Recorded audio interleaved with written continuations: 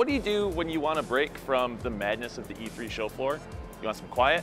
You come to Into the Pixel. It is a gallery that happens every year at E3, and it showcases the art of the video games that we know and love.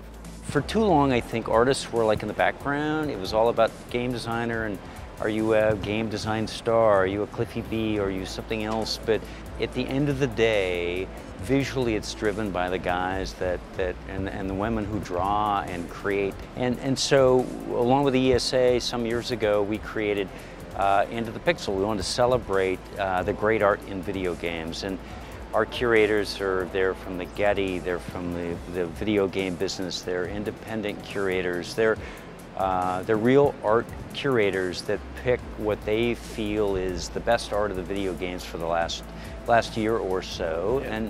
and we present it here and then we travel it around the country. We have 18 pieces, 17 art pieces, 1 sculptural piece. We have Far Cry 4 and King's Quest and some of the Blizzard pieces, Hearthstone, from indie games to AAA games.